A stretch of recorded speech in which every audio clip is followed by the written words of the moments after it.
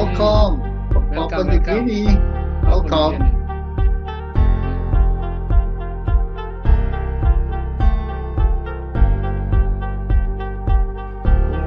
Sister Beata, happy birthday. There's Brother Rene. Elise. Brother Rene. Brother Rene. Welcome. Good morning. Good evening. Good morning. Good morning, Rene. brother. Oui, good morning, Hélène. Ça va bien? Oui, ça va. Il est tôt, hein? Merci d'être là, René. Est-ce que le frère John est toujours chez vous? Oui, il est ici jusqu'à dimanche. Ah bon? Vous le saluerez pour moi? Avec plaisir. Mais oui. D'ailleurs, aujourd'hui, il vient visiter notre communauté locale. Ah bon? Oui. Et oui. Hey, Father Arnold, you're okay? Ah, voilà Liane. There's Liane. Hello, Brother Rene. Thank you. I'm very fine, brother. Thank welcome. You. Rita. Bonjour. Welcome. Salamat. Hey, Hello, sister. Father Armel from Cebu. Hello, Rita. Rita, you have no microphone. And Rita. Hello, welcome. From Sabah. Sir Jelly Fernandez, welcome. Jelly. And Samuel Joshua, welcome. Who else? We have Ronald Aloysius. Is this Father Aloy? It could be.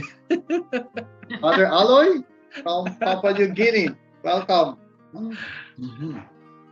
Good.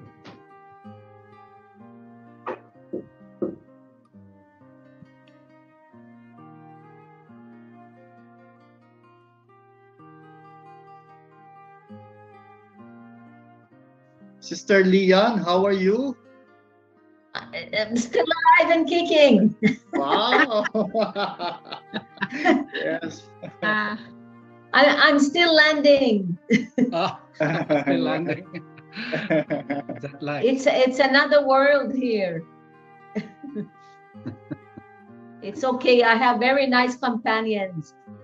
Yeah. And many, like I never had before. So that's another adjustment. Yeah. And we have COVID. Oh. Yes. We have COVID too. We have COVID. Yes. Oh, yeah, we have some sisters who are isolated, so our activities and we can only talk to the people in our own part of the building, and we eat together also, but not with the other ones. But we can go outside, but not outside the compound. Okay, take care, sister. Take care. Yes. This is the 4th year of COVID for us. Huh? Yeah, 4th year. Oh.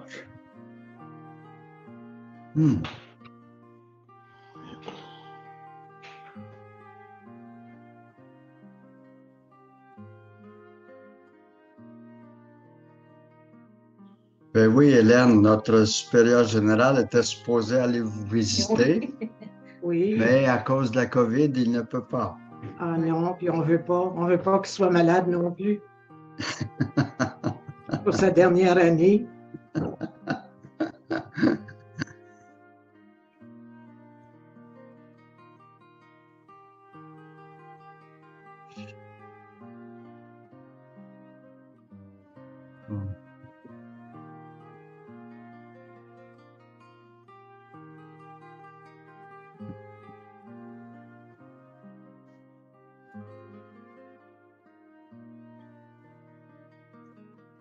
Father Ernest.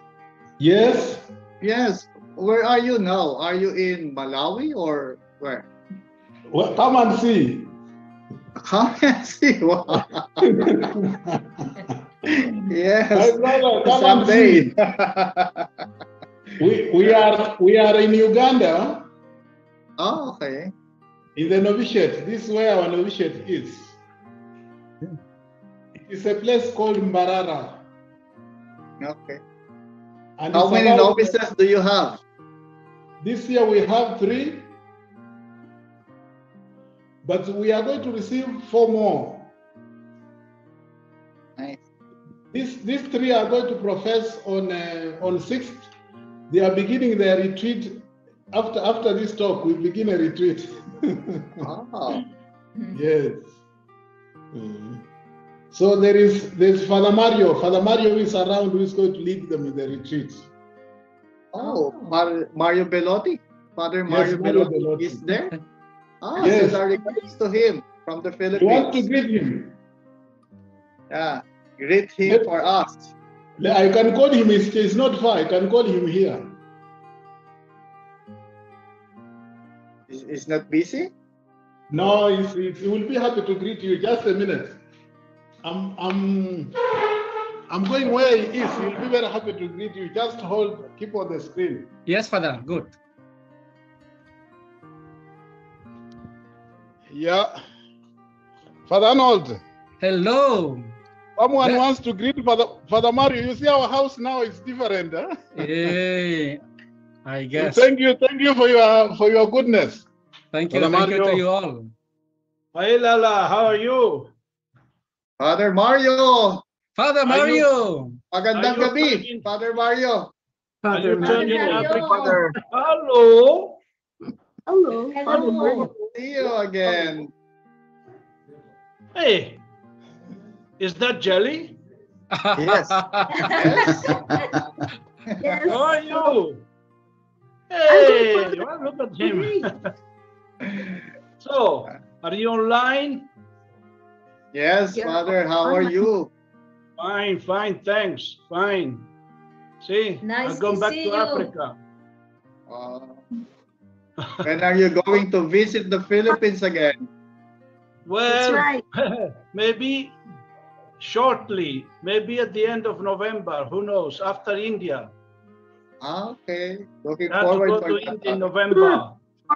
Yeah. Yeah. Okay. Have a nice Okay. work. Enjoy it. Yes. Okay, Thank you, Father Mario. Thank you. Okay.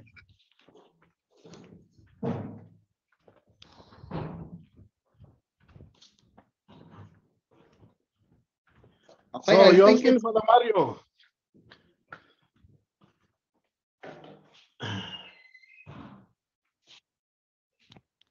it's already 6 in the evening.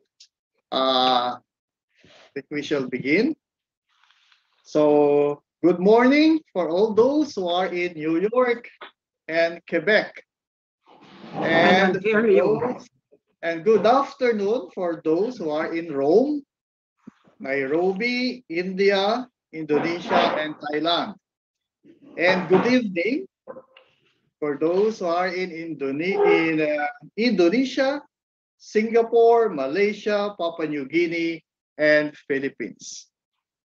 A blessed evening here from the Philippines to all of you, and welcome to our Montfortian Synodality, Montfortian family in Southeast Asia.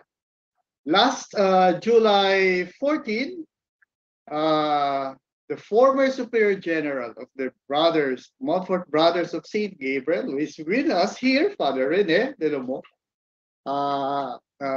gave us a talk on Montfort as a missionary of mercy. And for this month of July,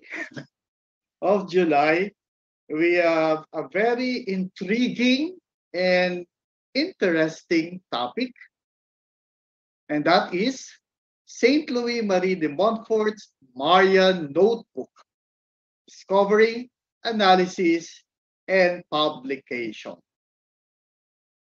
Personally, when I learned about this topic, there are some questions in mind. What is this Marian Notebook all about? What additional knowledge of Montfort that we can draw from this Marian Notebook? And where can we get copy of this if this is available?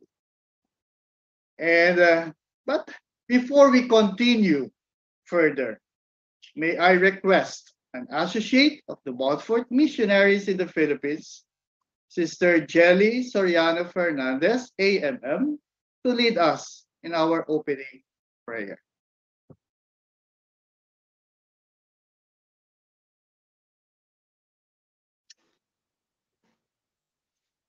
Thank you, Father Ted. Let us put ourselves in the presence of God and our Blessed Mother. In the name of the Father, and of the Son, and of the Holy Spirit. Amen. God our Father, we are here once again under the guidance of the Blessed Virgin Mary. We thank you that as we come together now, we know that she had led us the way, fixing our schedules and preparing ourselves to open our minds and hearts to your loving influence. We pray that you send the Holy Spirit upon Sister Helen and to us all, your Montfortian family. May we, following the example of your Son, Jesus, continue to support each other so that we continue to live in our communities in harmony as a sign of your great love. And today, although we are miles apart, you alone bind us together and keep us as one. As one big community, we pray, Hail Mary, well-beloved daughter of the Eternal Father, admirable Mother of the Son, most faithful spouse of the Holy Spirit, glorious temple of the Blessed Trinity. Hail, Sovereign Queen, to whom everyone is subject in heaven and on earth. Hail, sure refuge of sinners, Our Lady of Mercy, who has never repelled anyone. Sinner as I am, I cast myself at your feet and beg you to obtain from Jesus, your dear Son, contrition and pardon for all my sins, and the gift of divine wisdom. I consecrate myself to you with all that I have. I choose you today as my mother and mistress. Treat me then as the weakest of your children and the most submissive of your servants. Hear, O Queen, the prayer of a heart that desires to love and serve you faithfully. Let it not be said that of all who have ever had recourse to you, I was the first to be unheeded. O my hope, my light, my faithful and immaculate Virgin Mary. Hear us, protect us, strengthen us, instruct us, save us. Amen. In the name of the Father, and of the Son, and of the Holy Spirit. Amen. Amen. Thank you, Ate Jelly, for that prayer.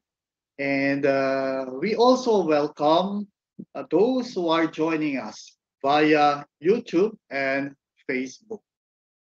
And I would like to introduce, I forgot. I am Father Frederick Humang, SMM, from the Philippines.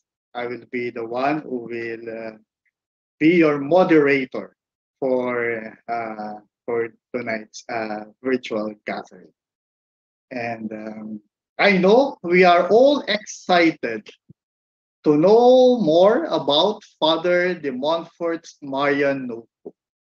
But allow me first to introduce to you the person who will help us explore about Father de Montfort's Marian notebook. Our speaker for today is a nurse by profession. She was born in Ottawa, Canada in 1940. In 1959, in the year of the second centenary of the death of Marie-Louise Trichet, she made her religious profession as Daughter of Wisdom. As a nurse, she specialized in intensive care and practiced her profession in Ontario, Alberta, Malawi, and Ethiopia. She obtained a master's degree in international development and she worked abroad and at the Ministry of Foreign Affairs. She animated liturgical singing in several parishes in Ottawa. The importance of singing in her life led her to take an interest in the works of Father de Montfort, particularly his hymns. She completed doctoral training in practical theology at Laval University. Her doctoral thesis, defended in 2011, was on popular religious song as an experience of God. She is the author of The Wisdom sung by Saint Louis Grignon de Montfort and Marie-Louise Trichet, The Transmission of Montfortian Wisdom. My dear Montfortian family, it is my honor to present to you our speaker for today, Sister Hélène LeMay, D.W., Daughter of Wisdom from Ottawa, Canada. Welcome, Sister. Thank you.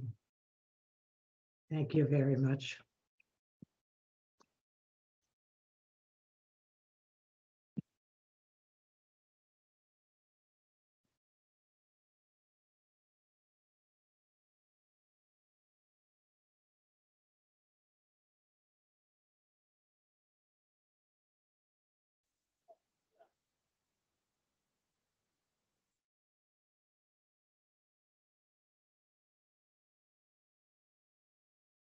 It's not there anymore.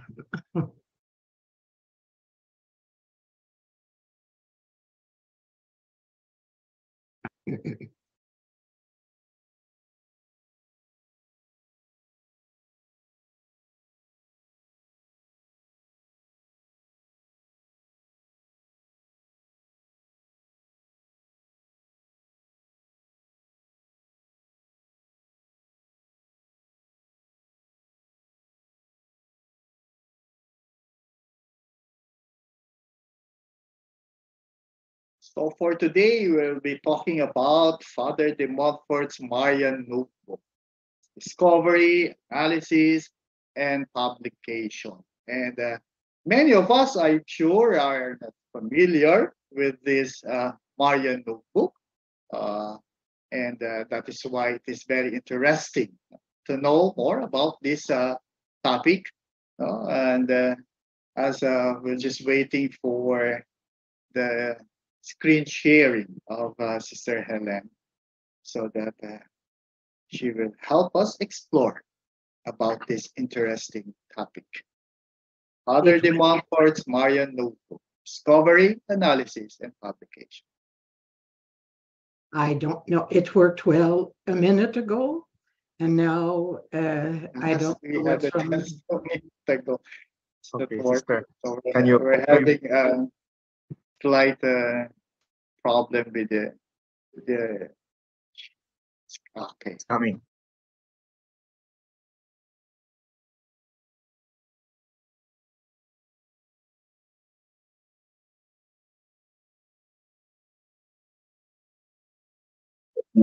Yeah. So it's just prolonging our excitement about this topic of Montfort Marian notebook. That makes it more interesting. Well, let us hope so. More. Well, this. Let me first thank Father Frederick for the presentation, which is always too long to my taste, and also thank Sister Jelly for the prayer. I want to issue a warning. The book that I will talk about is not one that most of you would want to quote primarily, because although you will hear of many quotations, none are from Father de Montfort. They are the result of his readings. Even more importantly, he considered some of these quotations positively and others negatively as preparations for arguments on both sides. However, it is interesting to see where he picked up some of his expressions and ideas and where he started formulating his own spirituality. Here then is the context of this, the last known manuscript of Father de Montfort. This is a picture of the first page. The manuscript was handled by many people until the last 2 years, really, until I decided that I thought the manuscript should be kept in a museum and we should print a copy of it. Now, I will be talking about the context. Let us place this presentation in a context that you probably know well, that of dates in the young Louis-Marie de Montfort's life.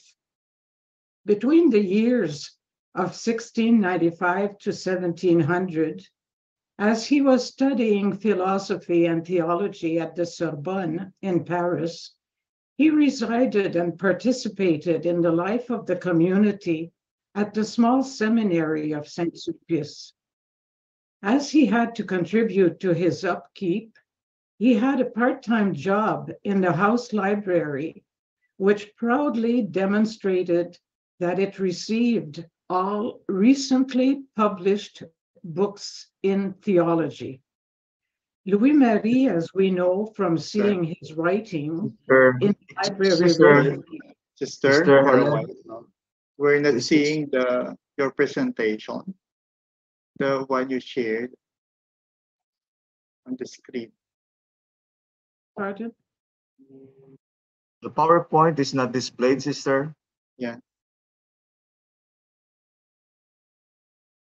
It's not displayed? No. Oh, okay. Well, I can see share. it. Okay, I will stop sharing it, and I will reintroduce it then. Yeah. Can you open it first before you share? Yes, well, it was open for me.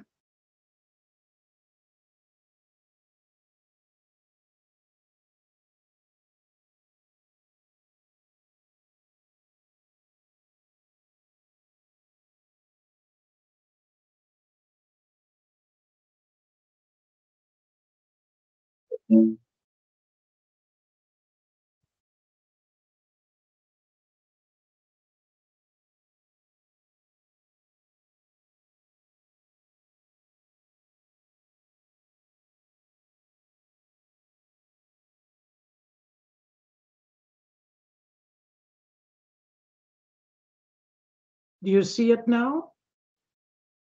Yes, yes. Do you see it now? Yes. Now we see. Yeah. Yes, sister. Okay. So that was the plan. And then I went on to show this picture. Do you see it?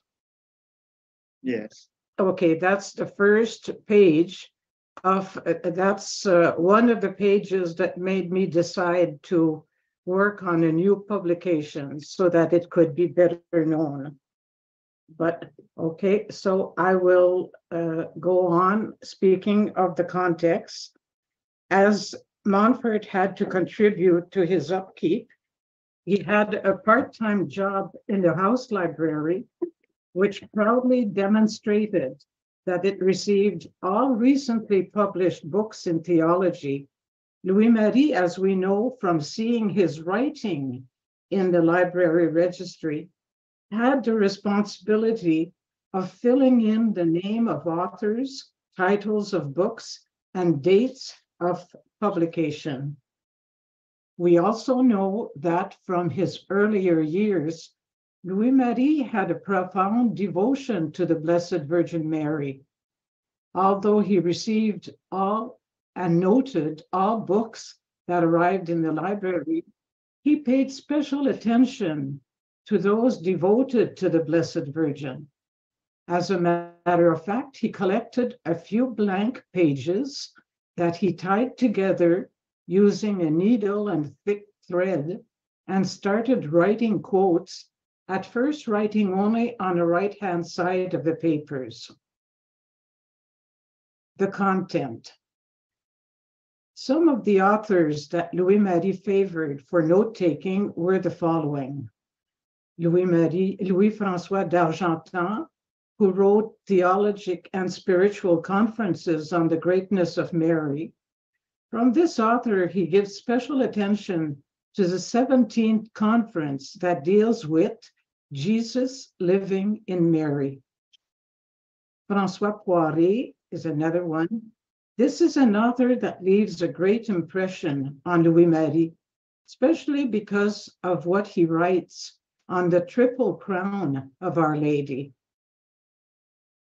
Bernardin of Paris, a Capucin friar who died just a few years earlier, who wrote largely on the communion of Mary. Bernard of Siena from the 15th century, who wrote on the very holy heart of the Virgin Mary. Antoine Boissieu, a Jesuit priest who died a few years earlier, who wrote on the Christian predestined by a devotion to Mary, Mother of God. Boissieu also had a book of meditations on the gospel for each day of the year. Henri-Marie Boudon, who was still alive and who had his own very marked originality, in that he was the precursor of the devotion to the Sacred Hearts of Jesus and Mary. It was in this author that Louis-Marie was to copy the title God Alone, dealing with the holy slavery of the admirable Mother of God. Then François Bourgoin of the 17th century, who wrote on the truths and excellencies of Jesus Christ. And we continue on with a few more. Jean-Baptiste Crasset, a Jesuit priest who died just a few years earlier. A large number of quotes from this author who wrote on the true devotion to Mary, referring to testimonies of the fathers of the church. Cardinal de Bérulle, who introduced Montfort to a Marian theology incorporated in a profound Christocentrism. For Montfort in Bérulle, he found that the identity of the consecration of holy slavery with the perfect renovation of the baptismal vows is beyond doubt. Johannes Cartagena, from the beginning of the 17th century, who wrote on the devotion to Mary, and particularly on the Holy Rosary. Pierre Grenier, a layman, who recently published a book on an apology of the devotees of the Holy Virgin. This very important book was a direct refutation of the Marian Monita by Adam Wiedenfeld, published in 1673, which aroused a fierce controversy in the church. Raymond Jordan, who lived in the 14th century and chose for himself something very interesting. He called himself idiot. Yes, idiot. He was a favorite of Louis-Marie, who cites numerous quotes, especially from his book on the contemplation of Mary. Saint John Eudes, founder in the 17th century of the Eudists, and of the Institute of Our Lady of Charity. In this author, Louis-Marie finds a specialist of the contemplation of the mercy of God. It is said that while contemplating the heart of Mary, John Eudes discovered the heart of Jesus and the love that exists between the two. At a time when Jansenism seemed to install a pessimistic vision of the human heart, John Eudes is sure that the human heart is the natural place of God's love. And just a few more, Jean-Jacques Ollier, a very important man, the founder of Saint-Sulpice.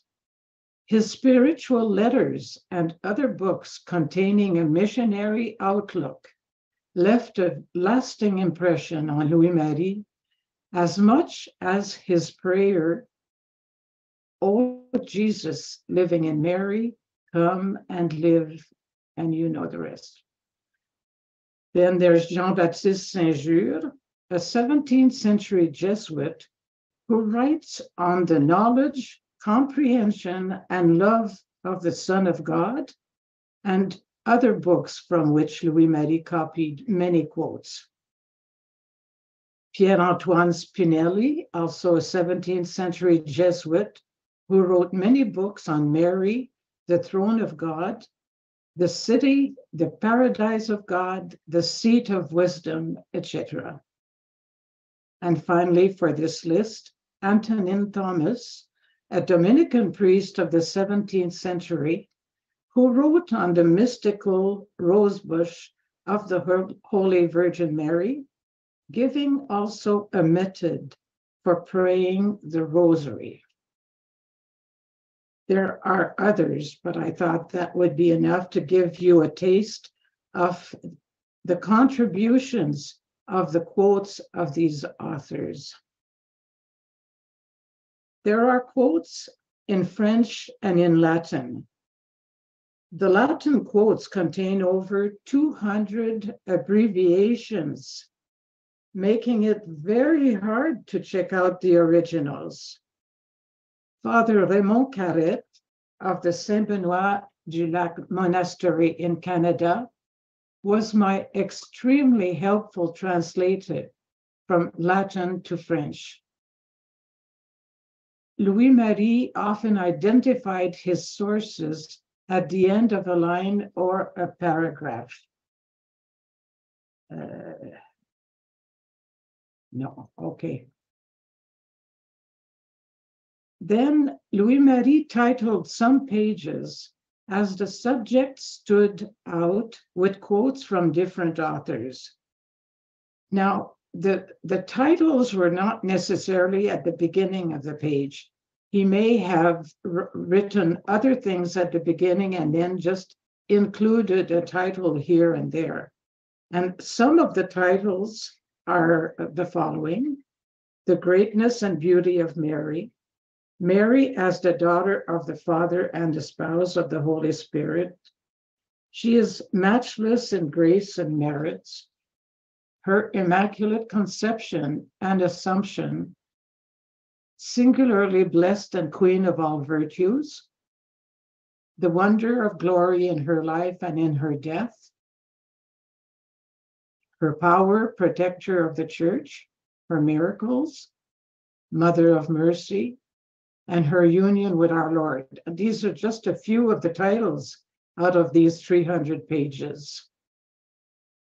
Now, you see, from the notebook, you must see the content as a whole, as it contains quotes from so many spiritual writers that appealed positively or negatively to the young Louis-Marie. Only a selection of these quotes will be used by him in his own later writings, as in the hymns and very later in his book on the Virgin Mary. Now, another interesting fact of this notebook is that it can be used for graphology study.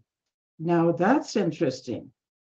You may notice from this page and from others that there are many different writings, but all these writings are the result of Louis-Marie writing first as a student and later throughout his life on the road or during retreats.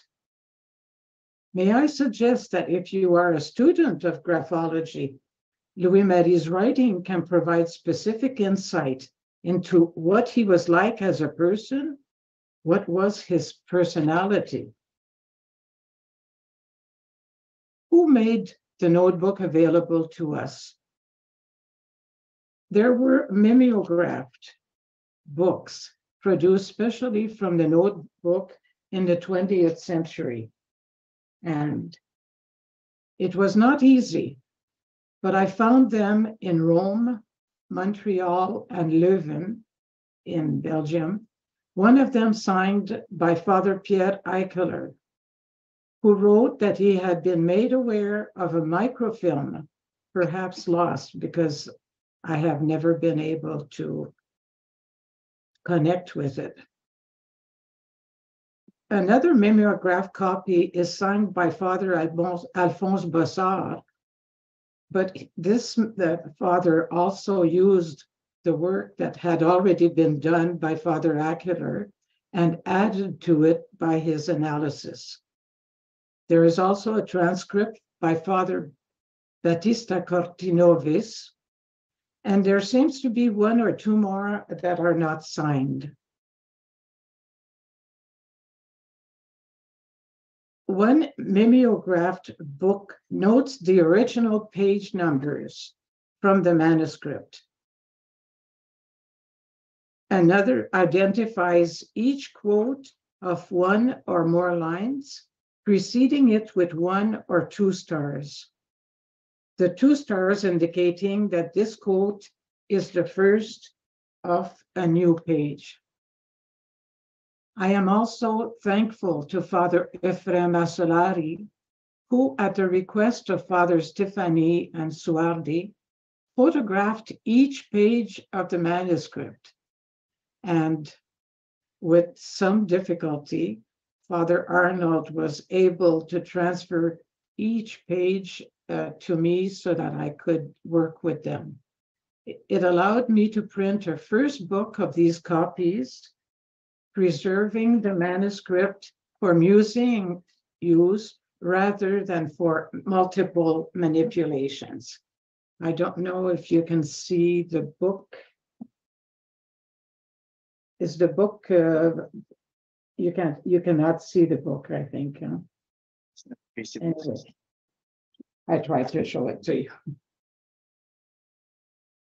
Now, the notebook's format.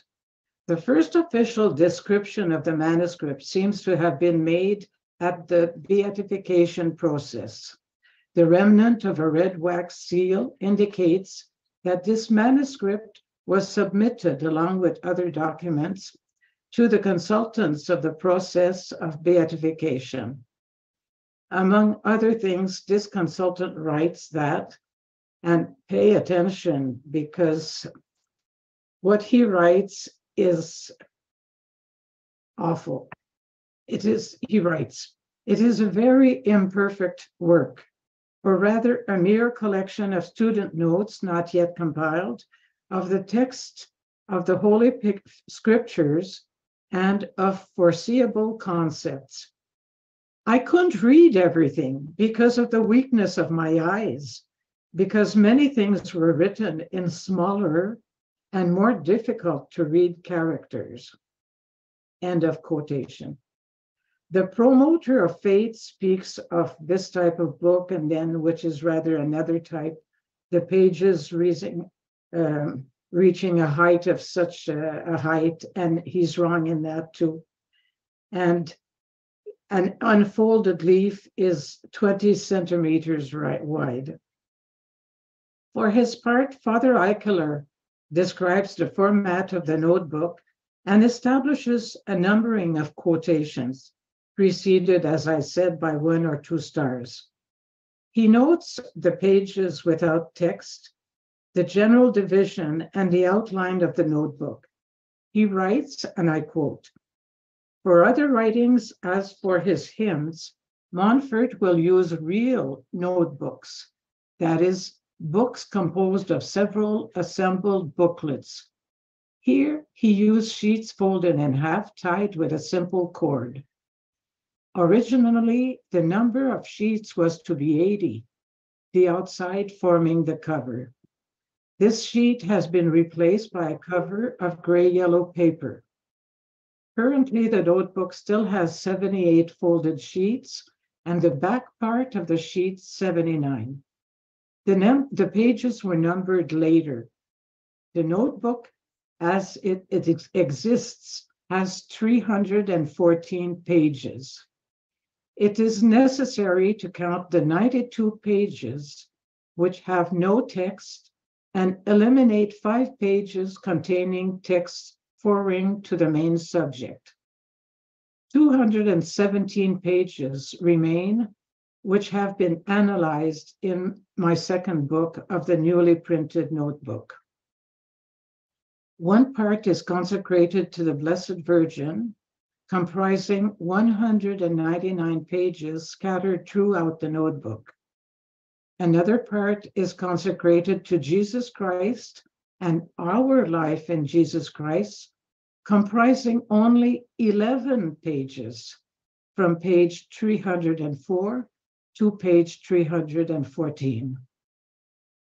And as I can repeat that Montfort copies quotes from different authors, but also the same author on different subjects. Eichler studied the different scripts. He concluded what we said earlier, that only one person wrote in this notebook. But if there is a great diversity of writings, it is that after his ordination, Montfort continued to add quotes found during his life. Speaking of writing, sometimes the young Louis-Marie faithfully copied the quotes, but sometimes he wrote them from memory. This made it difficult to find them, for us to find them in the books that he had read, not to mention that he sometimes made summaries of the paragraphs read. To verify these authors' quotations that Father Eichler and I made, apart from very rare cases, it was necessary to discover the precise edition of the work studied by the saint by entering the details of authors and publishers and the dates of the documents found. Louis-Marie's method. As he learned from the entries in the library catalogue of Saint-Sulpice, Louis-Marie followed the same method, that of writing page after page, only on the right-hand side, odd numbers, and filling in the left side of the pages, even numbers, as afterthoughts to complete some documentation. He followed this method from this notebook and also in the first part of his book of sermons and in his manuscript of hymns. From this result, an important fact, the left pages sometimes remained without text when there was nothing to complete. And you can imagine from the reading of somebody who's not aware of this and who reads from left to right and then goes to the next left page to right, you cannot follow the text because he goes from right to right to right and then sometimes back to the left. So it was hard to follow exactly what he was writing. What does the notebook tell us about the young Louis-Marie? By rereading the notebook, here are some thoughts which do not seem dated by Father Bassard, and I cite this paragraph. What a thorough study of the notebook tells us about Montfort's personality, that he is an intelligent man who knows what he is looking for and what he wants. a hard worker, methodical and constant in his research, a spiritual, more inclined towards what will enable him to live his attachment to Christ and his Marian devotion than to indulge in speculation for himself.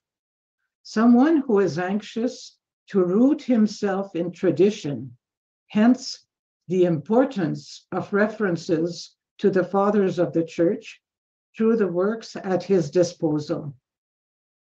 Someone, finally, who wants to transmit and justify a message and who accumulates for this the materials and arguments which will be useful to him later on. The notebook is not a work of Montfort in the sense of the other books that he wrote, as The Love of Eternal Wisdom, the Book of Sermons, etc., The Secret of Mary. In a broader sense, however, it can be considered an authentic work of our saint. Indeed, it is not only a question of the material work of a copyist. He reveals himself in it, as we have briefly tried to show. And what he reveals to us about his working method leads us to ask ourselves a question. Why would he not have proceeded in the same way for other themes that were particularly close to his heart, such as wisdom or even the holy slavery to Jesus through Mary? The 22-year-old young man that was Louis Marie, arriving for theological studies in Paris, carried in his heart a great fondness for the Blessed Virgin, which had been transmitted to him by his mother and his nurse. Having to earn money to finance part of his pension, he received a job at the Saint-Sulpice Library. Providence guided his steps and his readings. Louis Marie's main task, as we said, was to register titles and names of authors. And Louis Marie collected sheets to make a notebook to write the quotes that touched him the most and could be useful to him in the future. However, it must be noted, as we said again, I will, in this conclusion, I will repeat a few things. It must be noted that this notebook was to contain, above all, quotations from only his Marian readings, and will sometimes appear in his hymns and almost 10 years later in writings. During the years preceding his ordination, Louis Marie discovered that Mary led him to Jesus, and his consecration to Mary became a commitment to Jesus through Mary, and his prayer was transformed. O Jesus, living in Mary. Thus, the mystery of the Incarnation was placed at the heart of his spirituality. The quotations collected in the notebook show attention to the mystery of the love of Jesus and Mary in the Incarnation up to the cross and the redemption. And following the great Bérulle and Jean-Jacques Ollier, he identified his vow to Jesus and Mary with the vow of baptism.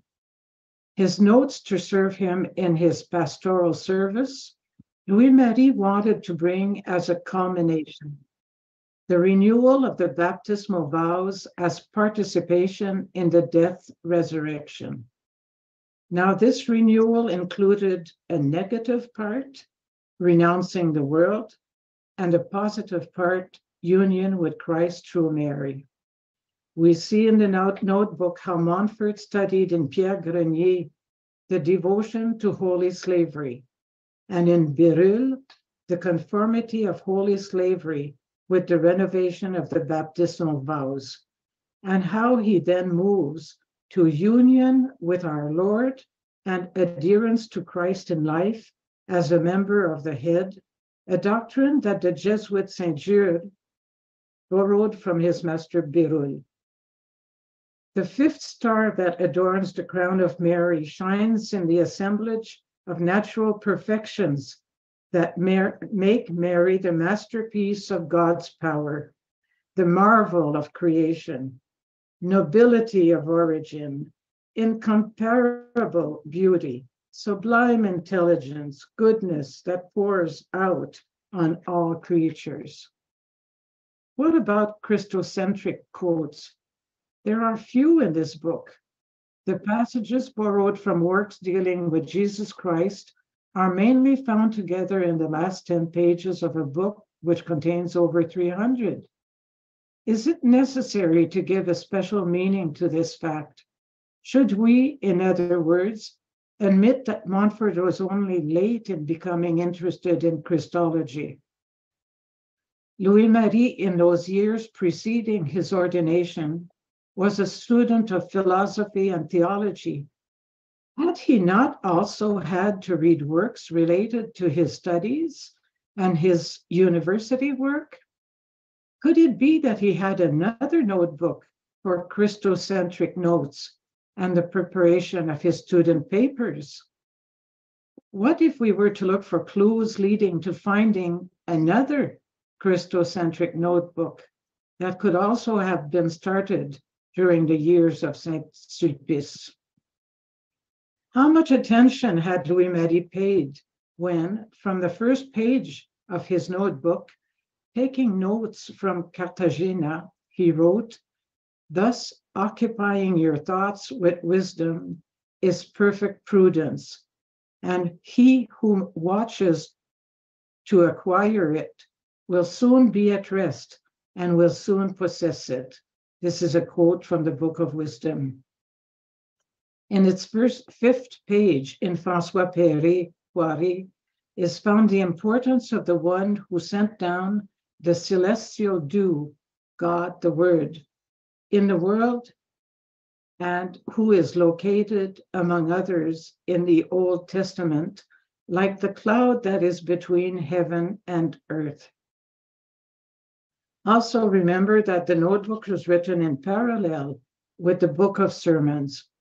However, in the latter, we find very few texts on the Blessed Virgin, and on the other hand, alongside moral subjects, entire sermons on Christ. It must be stated that the young seminarian had not drawn up a plan when he began his job in the library.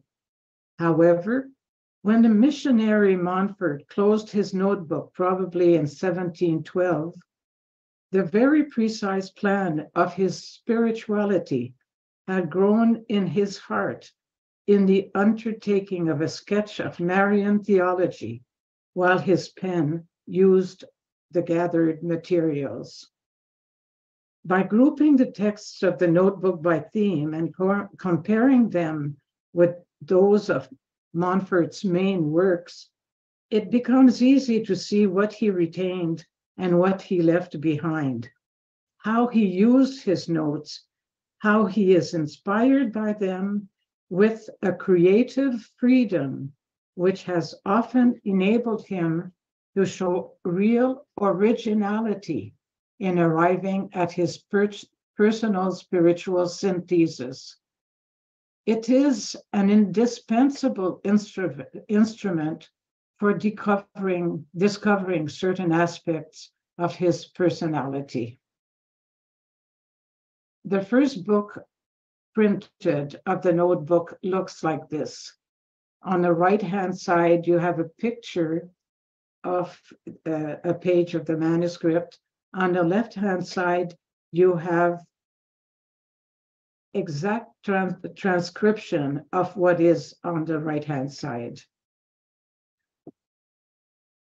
Be that as is may, from everything that I have described, let us be happy to now have easier access to what we call his Marian notebook. In book 2, this is what the pages look like. Description line by line, I should say quote by quote.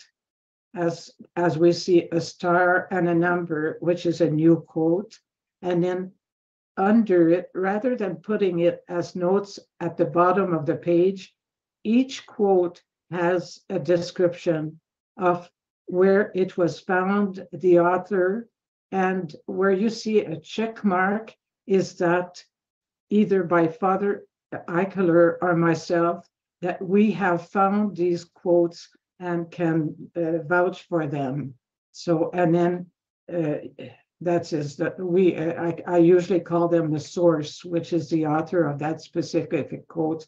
So we have a very big book as the second book printed for the Marian notebook. And that is what I had to tell you about Father de Montfort's notebook, which he started writing in 1695 until 1712. Thank you for being so patient listening to my work. Thank you very much, Sister Helen, for the very inspiring presentation and overwhelming details about Father de Montfort's notebook, which is now known as Marian notebook.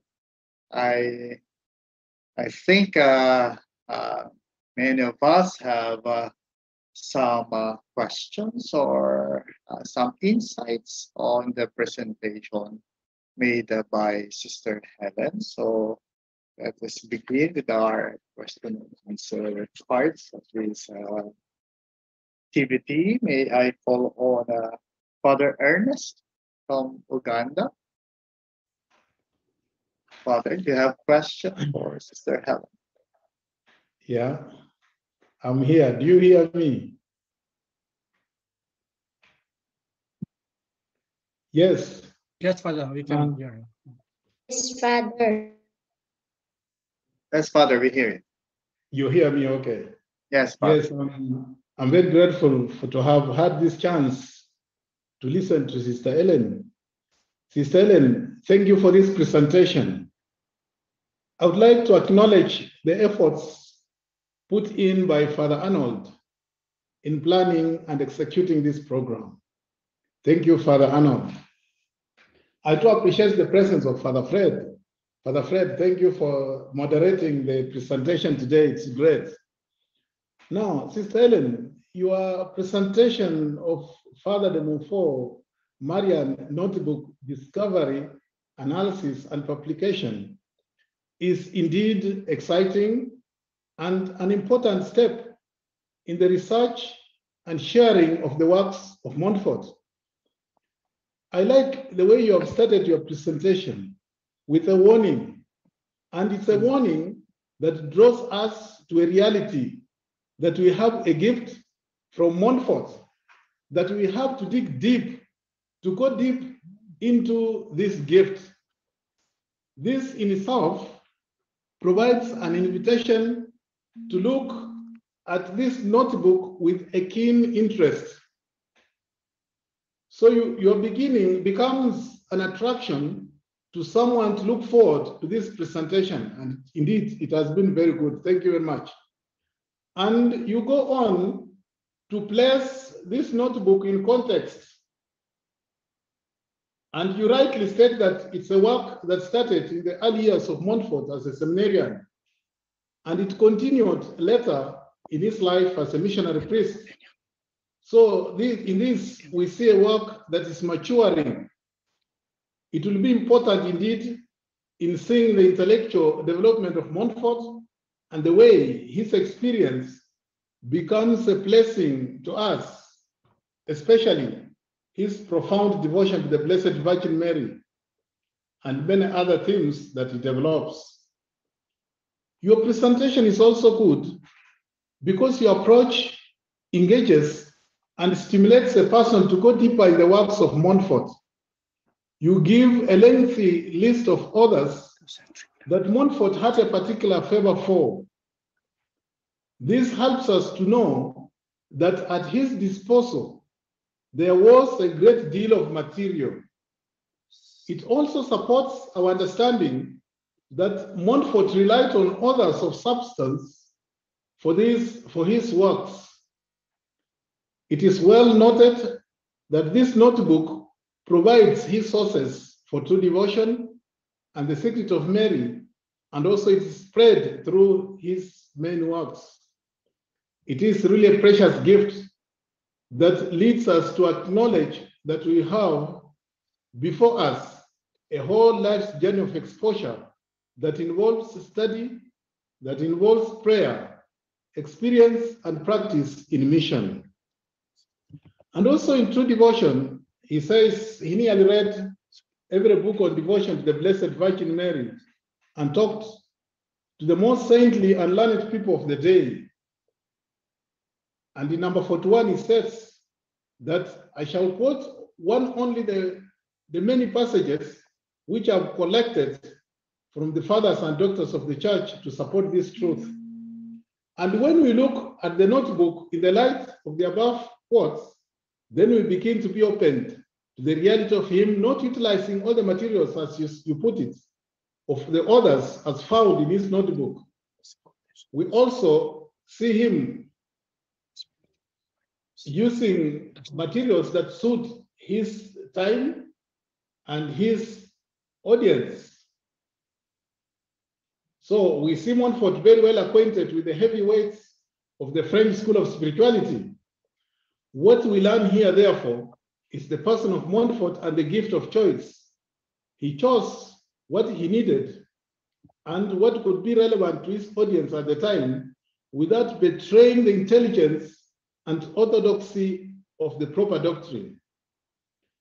The second aspect that you bring to us is that it exposes us to the originality of Montfort. With this, we truly appreciate that Montfort makes his works, looking at them through the eyes of the notebook, to be personal and original. With this in mind, we have to keep this notebook in the whole framework of the works of Montfort. Something of great interest also is your opening on the issue of graphology study. You engage a unique way of provoking a good interest in Montfort, what he was like as a person and his personality. This gets my attention because for us to relate fruitfully with Montfort, we are called to understand who this Montfort is and what his personality is. He reveals himself in it, and this becomes one of the tools available to us in the understanding of Montfort. The more we understand Montfort, the more we'll continue to appreciate his life, works, and invitation to be men and women whom God has made his own, the way he puts it in Prayer for Missionaries, number 1. And then from your presentation, I also acknowledge the involvement of other people. You have, in a special way, appreciated the participation of people who have made this notebook available to us. It is good that these people are recognized, and thank you very much. You mentioned several of them, and we thank them. And in particular, you mentioned people who have devoted so much of their energy in this. Those who are still with us, thinking of Father Batista, thinking of Father Ephraim, and those you mentioned. Thank you. The outgoing Father General Stephanie and Father Arnold, thank you for this humble gesture. Your subject matter is interesting, and thank you so much for your contribution. You have presented a topic that is not so much talked of and so personal to Montfort. You have put in a lot of energy, a lot of time in this research. You are opening us into the person of Montfort, his works, his sources, and motivation in helping us to grow in union with Jesus Christ through our Mother Mary. Thank you very much, Sister Hélène. And Sister Hélène, I have a question that I don't know if you considered it or what could come out of it. When you look at some comments on the notebook, you find that there is an insertion on the rules on voluntary poverty among the pages that had been left blank. Those appears to have nothing in common with the other materials. Did you have a consideration of this also? Or what could you say about this? Thank you very much. That's my comment, sister, and thank you for what you have done. May I ask that you repeat the question just a little? You know that English is also for me second language. So if you just speak a little, just for your question, a little slower so that I can understand it better. Rules on voluntary poverty. When you look at the works of Montfort, the presentation in court alone, you find that rules on voluntary poverty are put aside. But when you look in the notebook, they come together. Is it true? What would you say about this? Am I clear, or I have to repeat slowly then? Well, if you're talking about poverty. Rules on voluntary poverty, a text on rules on voluntary poverty. It's a text. In the text, there is very little in the notebook about this subject. I don't think there's anything about this subject in the notebook. Okay. That is why I think that we are missing part of his and I would say another notebook, because it's impossible that right after his ordination, barely 2 years after his ordination, he writes the love of eternal wisdom. And he must have had so much material gathered to write this after sharing it with Marie-Louise only. So he had to have notes. I cannot imagine that he just wrote freely the love of eternal wisdom without referring to anything. So that is, I find that in that other missing book, we might find the answers to your question, but not in this notebook. Thank you very much. Thank you for that question, Father Ernest. And anyone else who want to share their insights or have question for Sister Helen? Can I make another comment? Okay. I will, let me add that the interest in the notebook is one thing, where you find where he got his ideas. But have you ever read and prayed the hymns from the first page to the last? That is another reference book where you will really find his spiritual thought, his prayer, his dealings with the people, with his pastoral work. So really in the hymns, this is a much better reference book than the notebook is, because in his real writings, in his letters, you find exactly who he is and what he is about, and why he is such an original spiritual director. We worked on the hymns in French last year. Maybe it would be interesting to hear them again. I don't know if you listened to some of the French presentations, but the hymns are something really to be used to discover exactly who Father de Montfort is and what he was about as a spiritual accompanist, a guide, really. Thank you. Thank you, Sister Helen, for that. Yes, Brother Rene.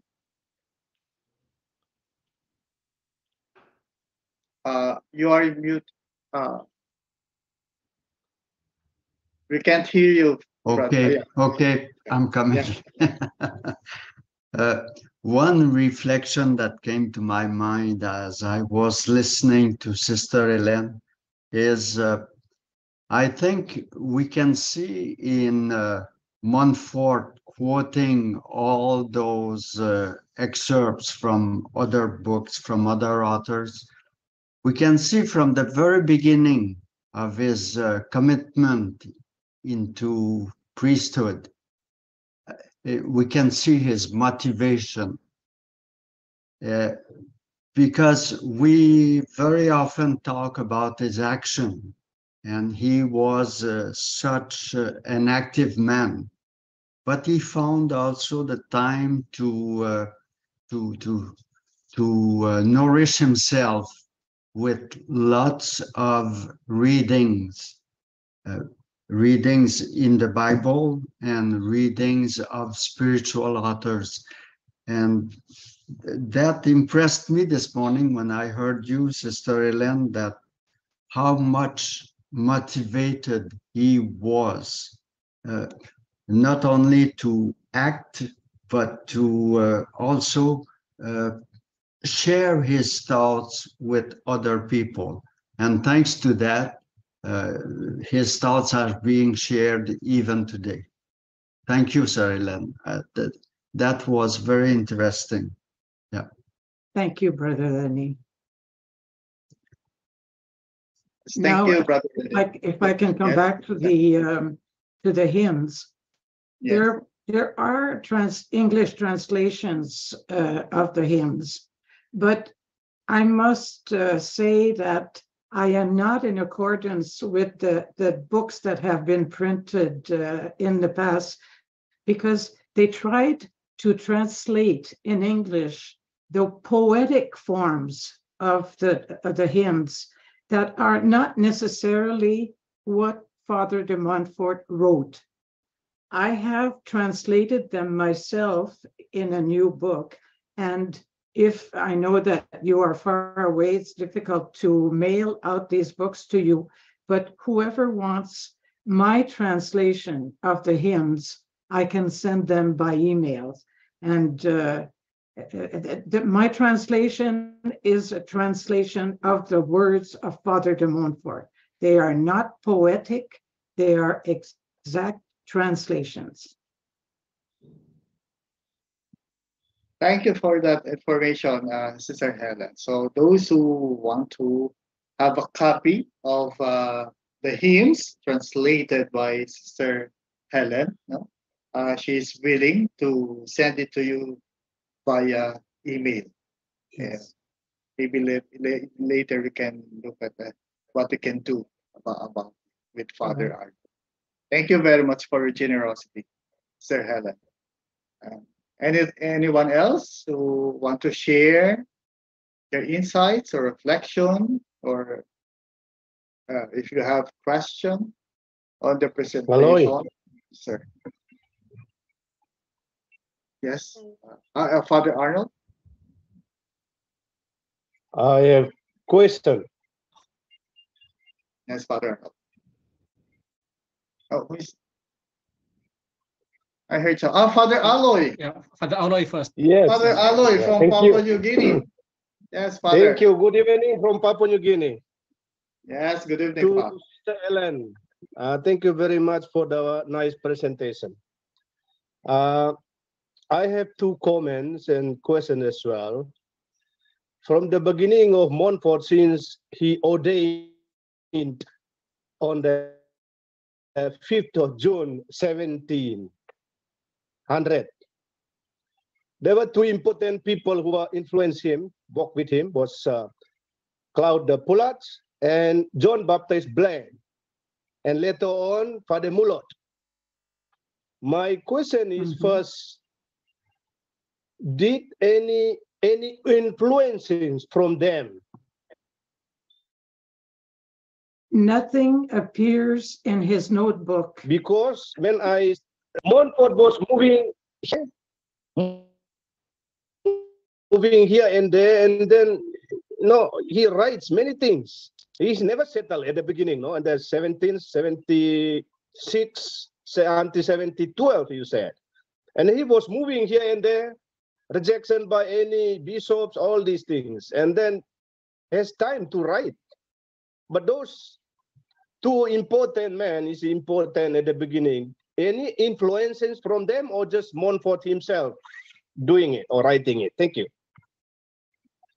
We find nothing in the notebook that has an imprint of his friends Poulard des Places or Blain, because we see nothing. They have not written anything.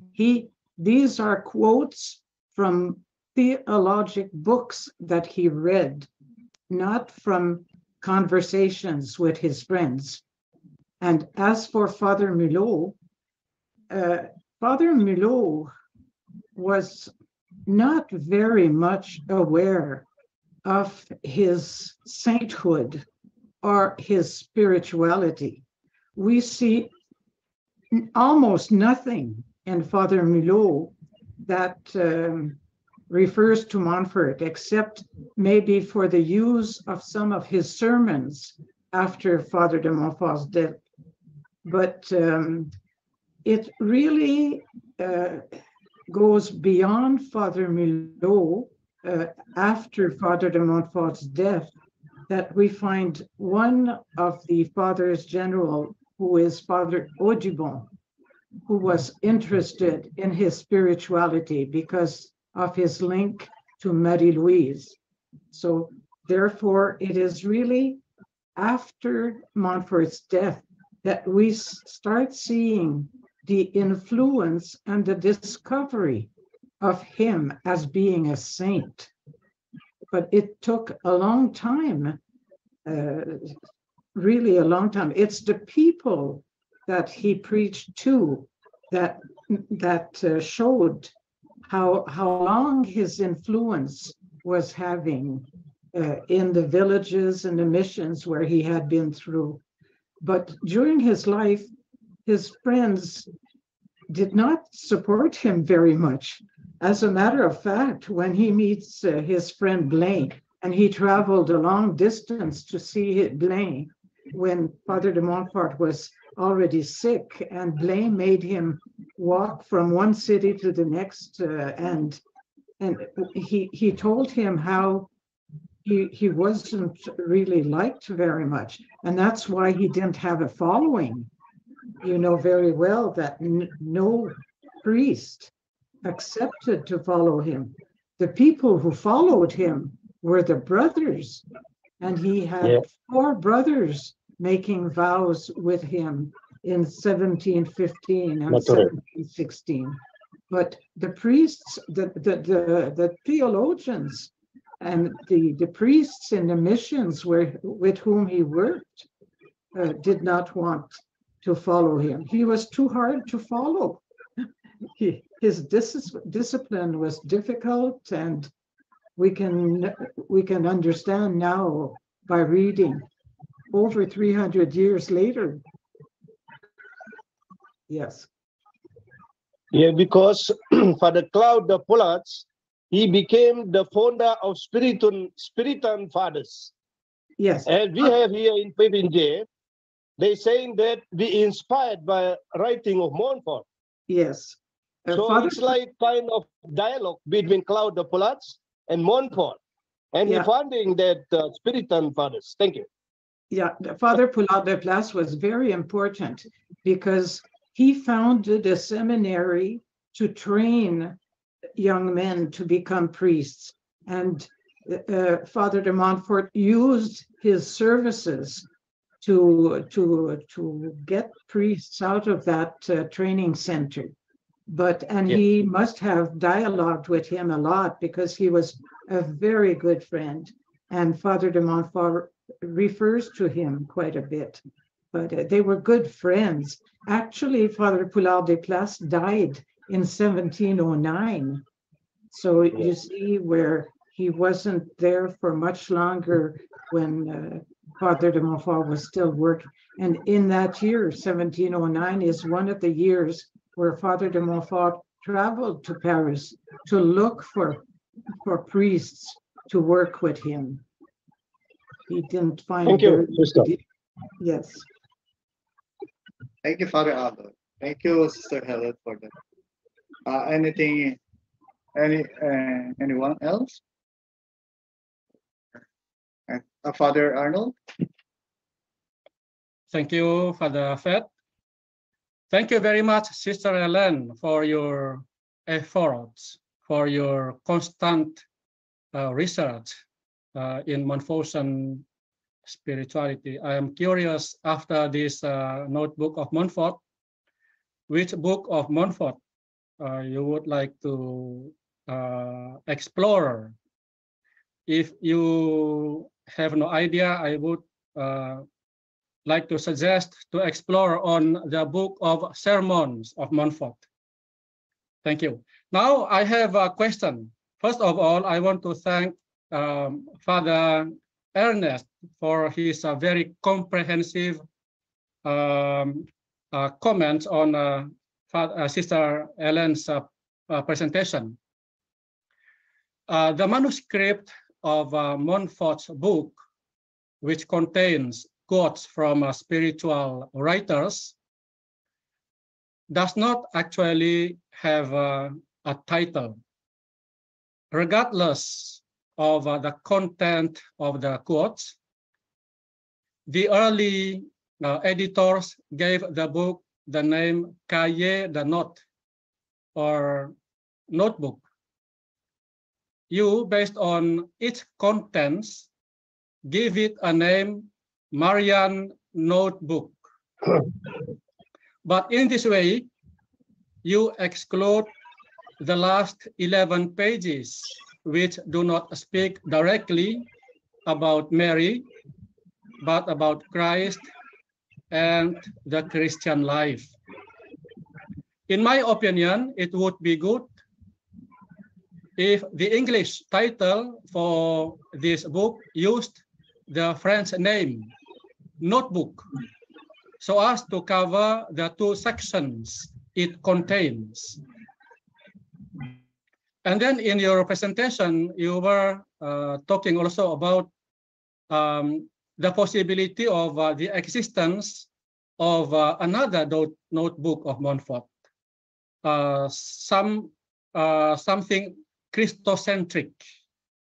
Now, my question is your speculative question about the possibility of a Christocentric notebook that Montfort wrote, born out of a dissatisfaction with what is now we have in our hands?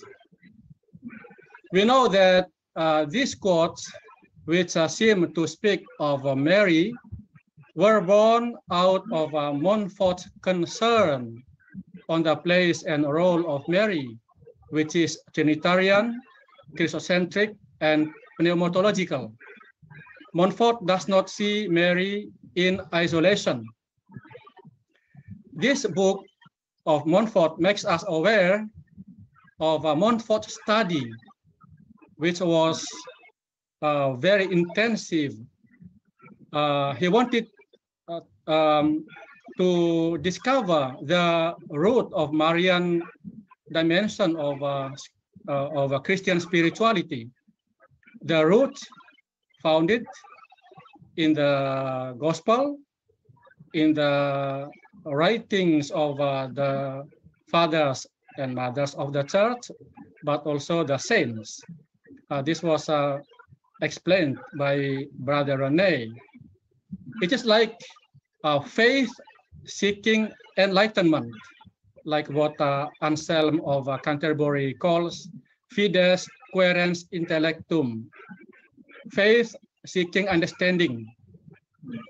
His efforts were also useful, as we know, to face the Marian crisis that existed at the time. Supported by this research, Blanc tells us that while at Saint-Sulpice, Montfort spread true devotion to Mary. Thank you, Sister Helen. You used the word dissatisfaction. I will never be dissatisfied by Father de Montfort.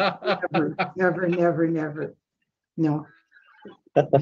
You are right. It was in a time where the knowledge of who exactly Mary was very important, because some of the printing was so negative about the Virgin Mary that maybe that's why there are so many authors who wrote about her and about her greatness. So I'm not dissatisfied. I think that he did a marvelous job of picking up the right quotes to write about the Virgin Mary. So, but it would be in the same way that a book by Montfort was found in the 18th century. Why could we not find another manuscript somewhere? You know, after all, why not? Maybe if somebody from in France, or you know that in your archives, there might be something hidden there that has not been picked up. A manuscript that everybody thought was not useful. You know, you never know. But keep your eyes open, everybody.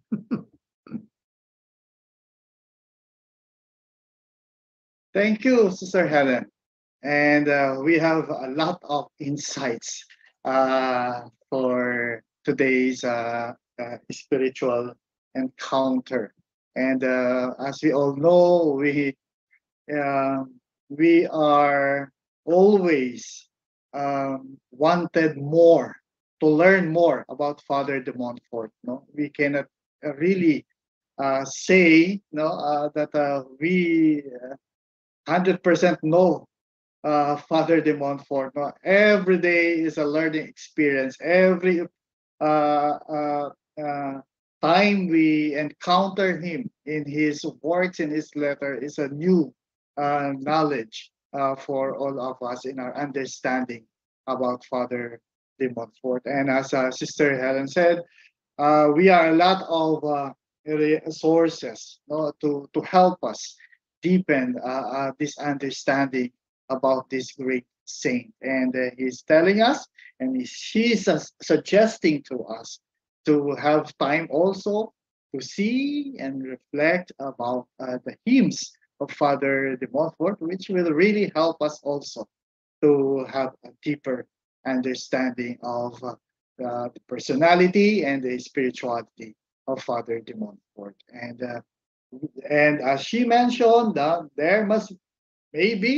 there is another notebook or a part of this notebook that Father de Montfort wrote with his time from 1695 to 1712. Sister Helen, thank you very much for everyone. We don't have enough time, even though we want to explore more about this topic, but we are limited with our time. So may I request Sister Jelly Fernandez from the Philippines for the closing prayer. In the name of the Father, and of the Son, and of the Holy Spirit. Amen. Thank you, dear God, for the greatness and beauty of our Blessed Father as we traverse the writings of Saint Louis-Marie de Montfort and walking even the pages of his life. May he be our guide as he was inspired by the saints. We thank you for this blessing and opportunity through the kindness of Sister Helen, Father Arnold, Father Ray, Father Ted, and our missionaries and daughters of wisdom. May we, with your grace, have the fondness of Mary as our saint. May we continue by your grace to be faithful to our baptismal vows. And for some of us, the day has been far spent, yet for some, our day has just begun. May the hymns of our founder be echoed in the lives we live. As we part, we pray, O Jesus, living in Mary, Come and live in your servants in the spirit of holiness, in the fullness of your power, in the perfection of your ways, in the truth of your virtues, in the communion of your mysteries. Rule over every adverse power in your spirit for the glory of the Father. Amen. Amen. In the Father, of the Son, of the Holy Spirit. Amen. Amen. Hello. Thank you, Sister Jelly, for leading us for opening and closing prayer for tonight's gathering. And we also thank Brother Rene, Father Aloy, Father Ernest, and Father Arnold for their insights, sharing their insights, reflection, and for their questions. And thank you to all of you who joined us for this Montfortian Synodality, Montfortian Family in Southeast Asia, with the theme Father de Montfort's Marian Notebook, Discovery, Analysis, and Publication.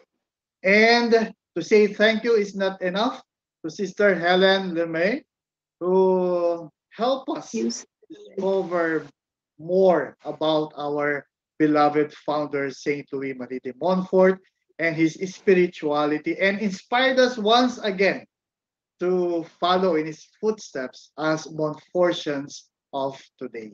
Thank you very much, Sister Hélène. Thank you, Sister Hélène. Thank you, sister. Thank you, Sister thank you. Hélène. Thank you very Thank much. you. Thank you, Thank Sister you, Helen. everyone, for those who joined us Thank you so much. through YouTube, Facebook, and those who are in the room in this Zoom. Thank you very much. Thank you, Father Thank Fred. you, Sister Father Ellen. Arnold, thank you. Merci beaucoup, Father, Hélène. Father Fred. Yeah. Thank you, Father Thank you, Fred, Sister Ellen. Sister Jenny, Father Arnold, and everyone. Thank you, Father Ernest. Bonjour, Thank you, Frère Father John. Arnold. Thank you, Father Arnold and Father Fred. Thank you. Thank you. Good night Jelly. from Papua New Guinea. Yeah, thank you. Yeah. Brother Albert. Okay, thank you. Brother. Yes, Father yes, Albert. yes. Father Yes. Josie. To all of Now you. that everybody is leaving, You. I can add information. Hello, Sister Lien. Brother What information, John sister? Albert has asked me to translate the book that I wrote on Father de Montfort's life through his hymns. So I am in the process of translating this book, which should be ready in a few weeks. And Brother John Albert can make use of it. He's the one who requested it from me. Very good. Wow, wonderful. Thank you. Yeah. Bravo. Thank you, Brother John. Thank you, Brother Hello, John. sister. We have a brother Samuel Joshua. Where are you from, brother?